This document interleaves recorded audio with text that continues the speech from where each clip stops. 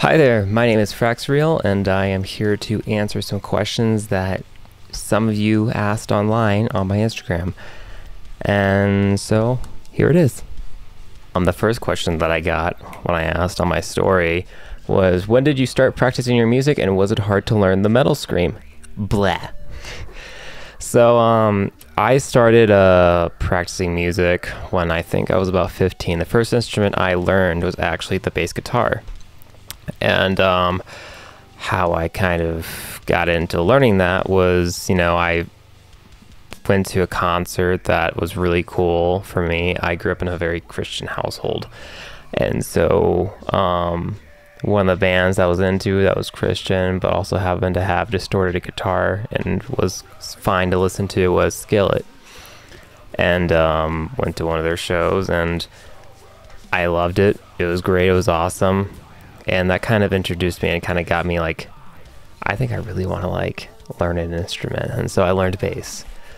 And as far as how long it took to learn metal screaming, or specifically, was it hard? Yes, it was. It was very difficult. It was a lot of trial and error and trying to, just find what worked for me and, what sounded cool, what didn't sound so cool, what works and what doesn't work. Just, finding my own sound, and that took a lot of time. So yeah. Next question is, what is the song you're most proud of? As of right now, it's probably a toss-up between Heartburn or Pressure. I feel like I'm probably more so proud of Pressure because, I don't know, I think that was the first song where I could listen back to and be like, okay, I actually like my vocals here. Because, I've kind of, over the time of learning to sing alongside screaming, I've had to figure out my range and what, works for my voice and what I can do and, what I'm not as capable of. And I don't know, that chorus just clicks with me. It clicks with me. And I was like, okay, when I was writing it, I was like, I think this is, one of the first songs that I can listen back and be like, yeah, okay, that's where my voice sounds good and I like it. And that's kind of the sound I'm going for. And when you decided to become a singer, who was your biggest supporter?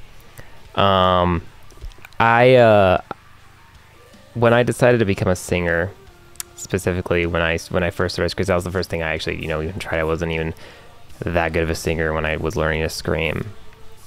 The person I feel like that was by far the most supportive was my dad. He was very supportive of just, what I wanted to do and what music I wanted to make and just all of that. And, despite being a very different genre from what he was into, he was a country guy. He played in many bands and had his own studio and everything. And he didn't really get the entire screaming thing. He really didn't.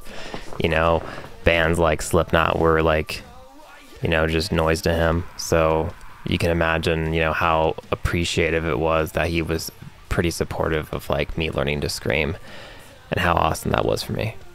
He bagged on me, of course, as any dad does. He bagged on me for, being screamed, but, we left it off and it was all good. So yeah. What program are you using? I am using Studio One.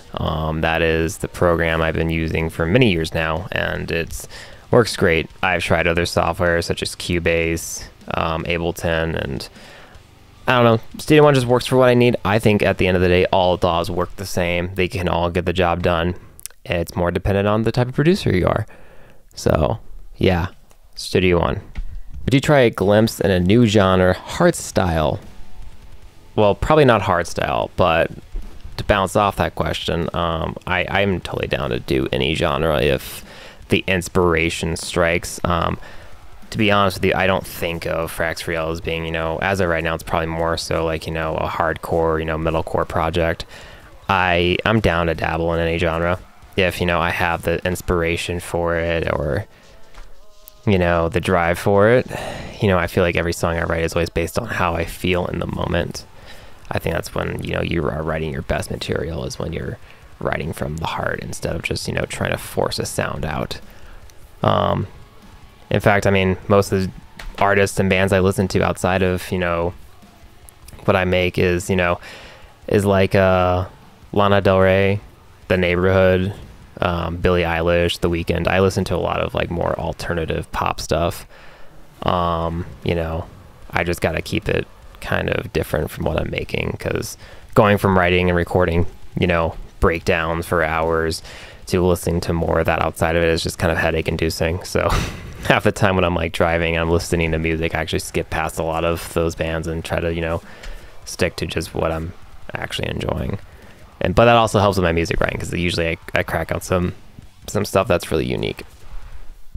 And last question, give us the hair secrets.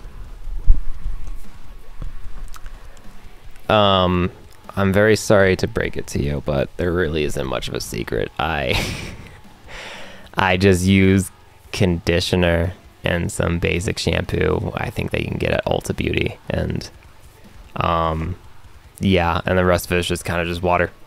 Just let it air dry and comes out like this. It's all genetics, really. I mean, I was blessed with genetics. So thank you, Mom and Dad.